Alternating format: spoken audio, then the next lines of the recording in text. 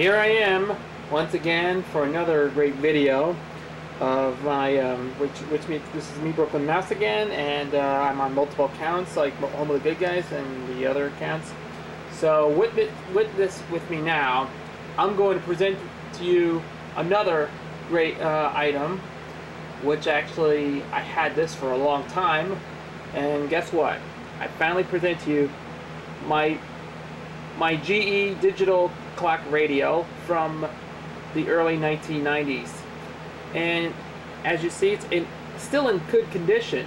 When I first got this clock radio, it was very good. I had this for a long time, and the clock works great, and everything works. Nothing broken, and all of it is in good shape.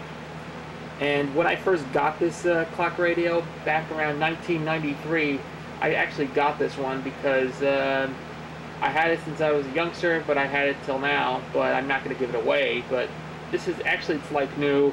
It's from the early 90s, but it's almost vintage, but I don't know. It came out in the early 90s. So to demonstrate, I'm going to show you the functions. Yep, see, it has a GE logo on there. It has the GE digital clock radio. You have the sleep, wake, hour, and minute buttons. The wake button where you can set the alarm to wake up when you go to work. The sleep when you can push the button when the radio is on. And there's your off, on switch, and as well as music and alarm switches as well. And you got the snooze. There's the snooze button is where you could push the button to turn off your music to sleep. And over here there's a date code, which is 2307K, the model, and it's got yep, it has a battery compartment. It can store. You can use it for this 9-volt. It has to put in your 9-volt batteries in there. It's got a 9-volt battery in here, but it works. But the battery compartments, no loose compartments. They're included in there. That's a battery, and it's made in Malaysia. Power source is AC 120, 60 Hertz, 4W input. It's polished in wood grain finish on polystyrene or whatever. The model number is 7-4612B. Oh, and it's got those hazardous cautions and stuff like that. And it's made by GE Consumer Electronics Products, Manager Consumer Relations, P.O. Box 1976, Indianapolis, Indiana 46206. Now for demo. Yep, here's your clock. There's a digital. There's the on-screen. This is the clock display, and rather than the little round times, you can set your minutes on here, and you can put your hours on here. You can see the AM or a PM. That's a battery backup. And there's your there's the GE emblem, the GE logo, which is secured here. But the musician, you gotta love that. It's a GE logo. You gotta love that one. And it has your AM and FM dial positions, which is the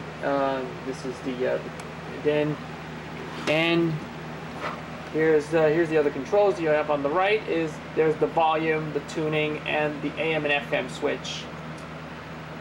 So for now, I'll give you a demo of this. So here it goes.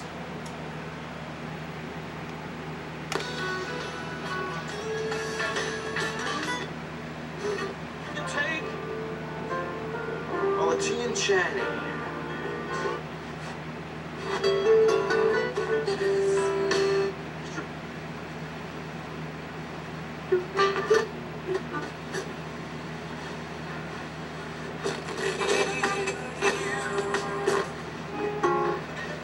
2000.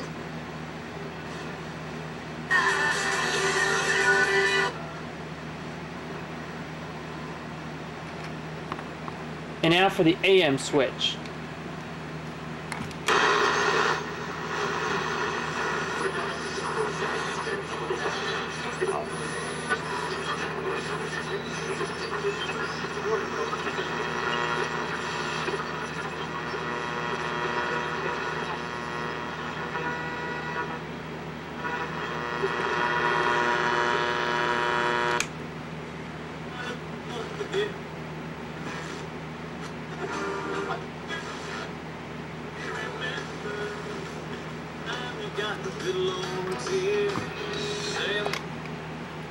And first, if you turn on this alarm, it's right here, the music switch. There's the music and the alarm. This is the music ones.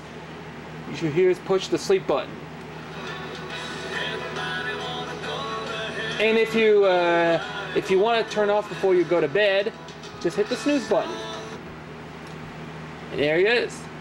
And there's the wake time. As you can see, the alarm sets off. But I'm going to show you the one thing you can find is set the time.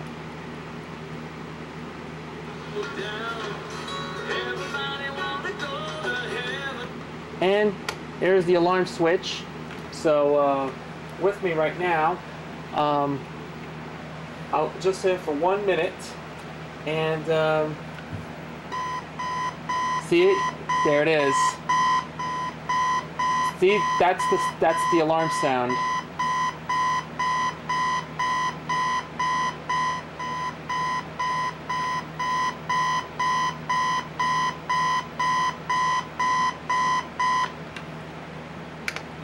Well, there you have it. My GE digital clock radio from the from the 90s. Of course, I actually love the GE. It's from the same brand that brought you my Wildcat portable record player. I had it a few months back. And look at the name. I gotta tell you one thing about this. This name has nothing to do. Reminds me of High School Musical. If you remember High School Musical, that's the East High basketball team known as Wildcats. Yep, they just got the name.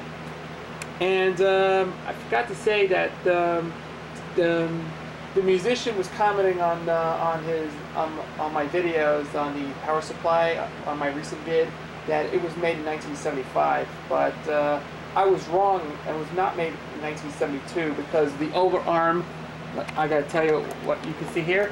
It was made in probably when it started around 1974 when GE made an overarm that had the rectangular ones, and this was when it came out in the mid 70s. And this is probably this is not my 1972 GE Wildcat record player, the one that the musician has. This is a 1975 GE Wildcat record player, but actually it was made by GE. It's in excellent shape, but I tried to edit my description and even the title as well. But this is actually the 1975, as I said, the 1975 GE Wildcat. And this one's probably one of the very last record players made by General Electric, because after that Emerson started making the version of the Wildcat record player, but it has the GE design, but it instead of this one, it has a BSR turntable instead of the GE turntable, but it's kind of interesting. So, as I said, the 1975 GE Wildcat record player is probably one of the very last record players made by General Electric. And there you have it. I'm running out of time right now, so I'm glad. I hope you enjoyed my my demonstration of my GE digital clock radio. Talk to you later, and I'll see you in my next video. And stay tuned for more of my other stuff. So Christmas is coming up, and I will be doing this right after Thanksgiving, so I'll give you a special announcement. So thanks for watching, and take care, and I'll see you later.